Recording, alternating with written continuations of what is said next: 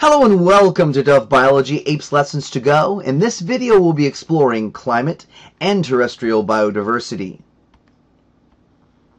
Now, different climates will lead to different communities of organisms, especially vegetation. Biomes are large terrestrial regions characterized by similar climate, soil, plants, and animals. Each biome contains many ecosystems whose communities have adapted to the differences in climate, soil, and other environmental factors. Biome type is going to be determined primarily by precipitation, temperature, and the type of soil that's present. Over the course of this presentation, we're going to examine the three major biome types, including desert, grassland, and forest. It's kind of interesting that we actually see parallel changes that occur in vegetation type as we go from the equator to the poles or from the lowlands to the mountaintops. And a lot of this is due to the differences that we're seeing in temperature and precipitation. One way that we can examine the various changes that happen in a biome in temperature and precipitation is by using a graph called a climatic ram. Climatograms have two y-axes, one for temperature and one for precipitation. The precipitation data is presented in the form of a histogram, while the temperature data will be presented in the form of a line graph. So the first biome that we'll examine is the desert biome. Deserts are classified as regions where evaporation will exceed precipitation, so there's going to be very little vegetation. Deserts will cover 1/5 of the Earth's surface, mostly at the lower latitudes, around 30 degrees north and 30 degrees south. In order to live in these areas with such little precipitation, there needs to be specific adaptations for life. Desert plants will have modified leaves and stems to be able to prevent water loss. They also oftentimes will have modified photosynthesis. Many desert plants are succulents and undergo a form of photosynthesis called CAM photosynthesis, which stands for caracelin acid metabolism. CAM plants will open up their leaf cells, the stoma, at night to be able to bring in carbon dioxide so that they're not losing very much water. It's much cooler at night. During the day, when the sun is out, the stoma remain closed.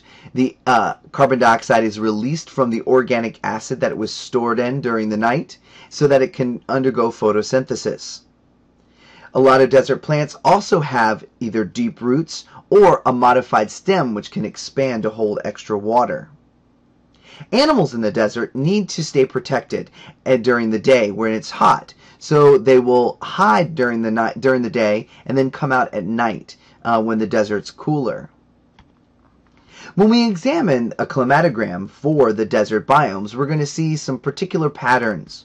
The first pattern we're seeing, no matter if it's a tropical desert, temperate desert, or a polar desert, is that there's very sparse precipitation. Precipitation levels are very low throughout the course of the year. Tropical deserts are going to be consistently high in temperature. Temperate deserts will actually see seasonal changes happening in the desert, where in the winter times it's going to be kind of cold and dry, whereas in the summer it's going to be hot and dry. Our polar deserts oftentimes will also see some seasonal changes, but we'll also notice that the temperature gets much colder during the winter months in the polar desert. The next biome that we'll explore is the grassland biome. Grasslands occur in areas that are too moist for deserts and too dry for forests. Grasslands will be characterized by rich soil, scattered trees, and herds of hoofed animals. Grasslands typically will have seasonal precipitation and fires. One of the major characteristics of the temperate grasslands is that they often have deep and fertile soil, which makes them ideal for growing crops and grazing cattle.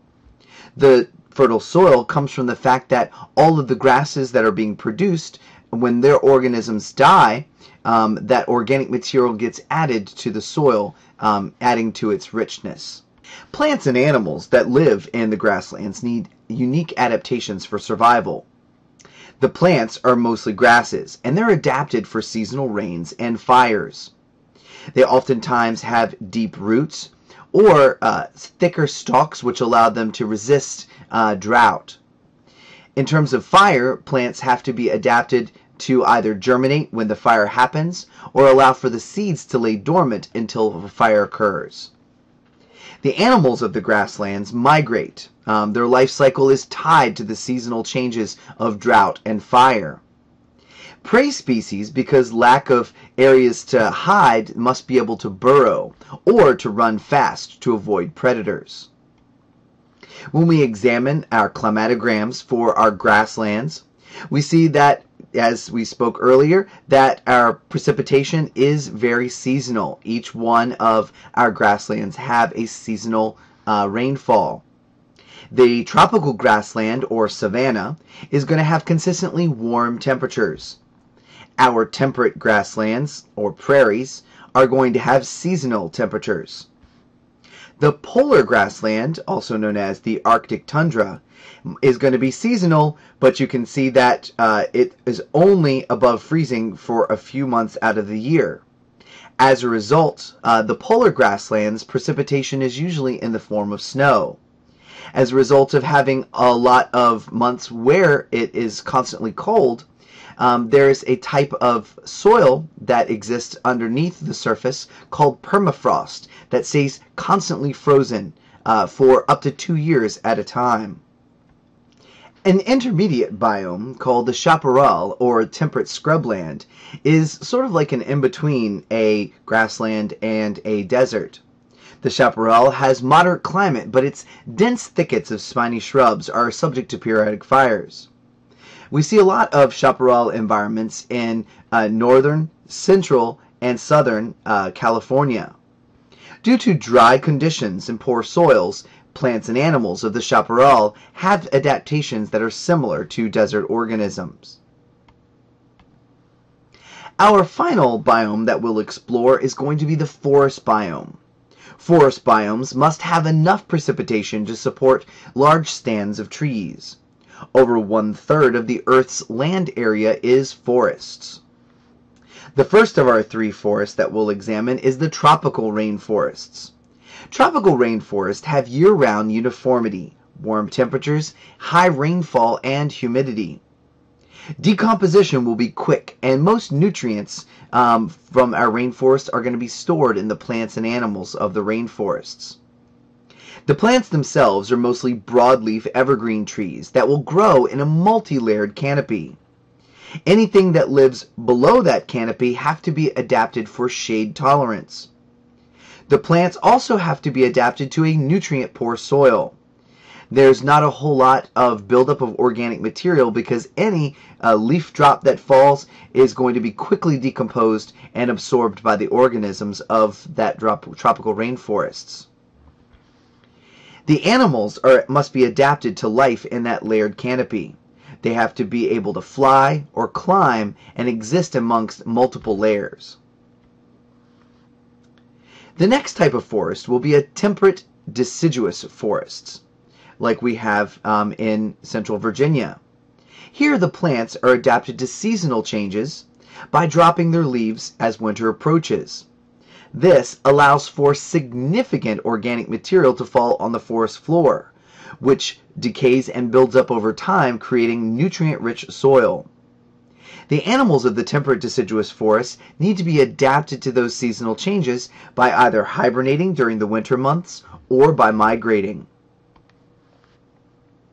Our next forest that we'll look at is the evergreen coniferous forest that we'll find in northern climes. These are oftentimes also referred to as the taiga or boreal forest. These consist mostly of cone-bearing evergreen trees. They keep their needles year-round to help trees survive the long cold winters. When the needles do die and drop off, they're going to make the ground very nutrient poor and acidic, which prevents the growth of other plants on the forest floor. The animals that live in these colder climes need to be adapted to this by having warm, dense fur or layers of fat or they have to be migratory. We also have a fourth class of forest called the temperate rainforest, like we'll see in Washington State or Oregon.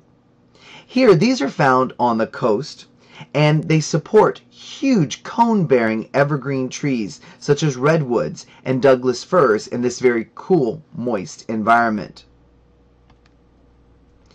When we look at the climatograms for our forest biomes, we're going to see similar patterns. The tropical rainforest is going to have consistently high and warm temperatures. The temperate deciduous forest is going to have seasonal changes. Our polar evergreen or boreal forest is also going to be seasonal, but much of the seasonal changes are below zero. It's going to be a very cold environment.